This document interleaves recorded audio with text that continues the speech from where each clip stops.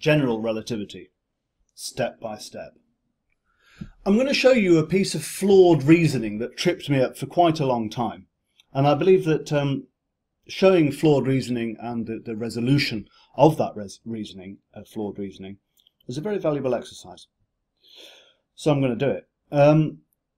What I've got here is the tensor transformation law for a stress energy tensor, written in this rather fetching notation, this coloured notation. We've got alphas written in red, betas in green, and the two dummy indices which are summed over, mu and nu, written in blue and orange here.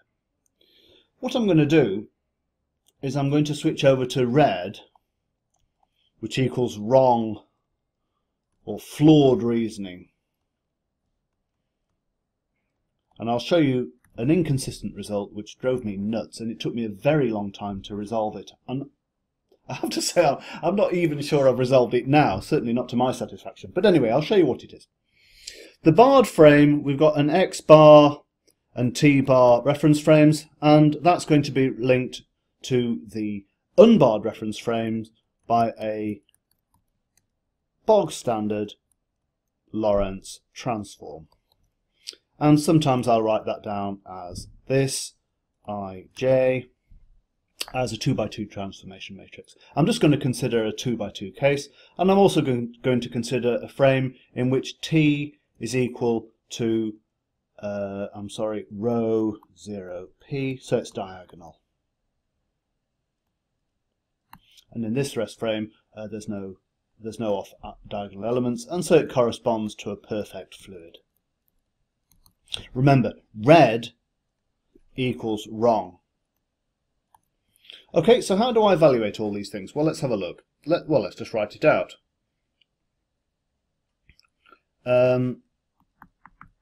This thing here is T bar, which equals my first component of my Lorentz transform times the second component, which is the first one, the second one, and here's the third one, which is the stress energy tensor rho 0, 0p.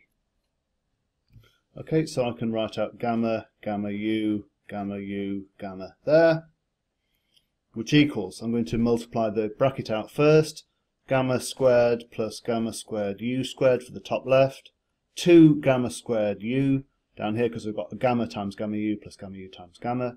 This one's going to be the same, gamma squared u, and this one's going to be gamma squared u squared plus gamma squared times the original matrix 0p.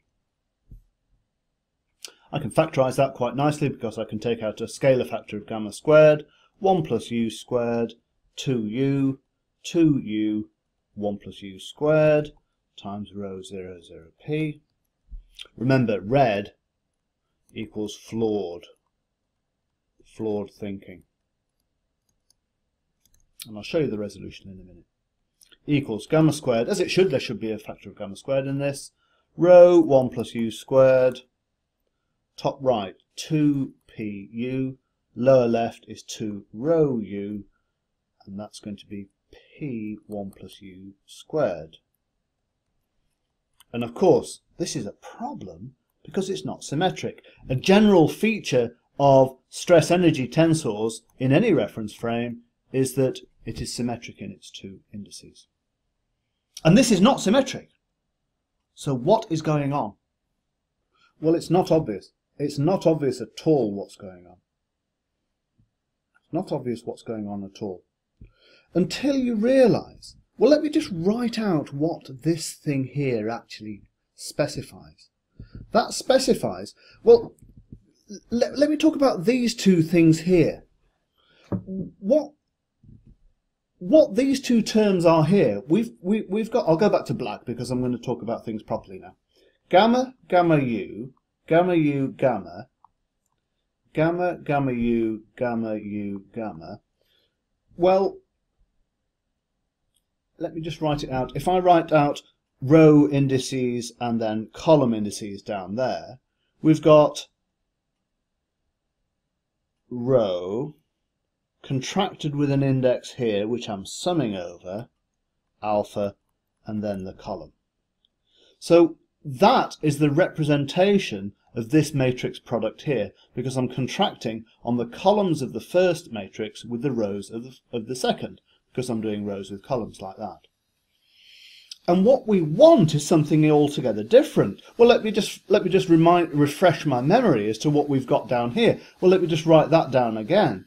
We've got alpha mu beta nu. There's no summation there. To use the matrix transformation has an internal summation corresponding to matrix multiplication. And the real rule that we want to use, does not have that summation. So these things are different. Matrix notation is misleading and incorrect. It looks like it works, and it does kind of work for a lot of things, but it doesn't work here, and it's enough to drive you nuts. So take-home message is write out the tensor equations with proper index notation, and just work with those, because it'll save you making the same kind of crazy mistakes that I made that tripped me up for a very long time. I'm going to stop there. Stop.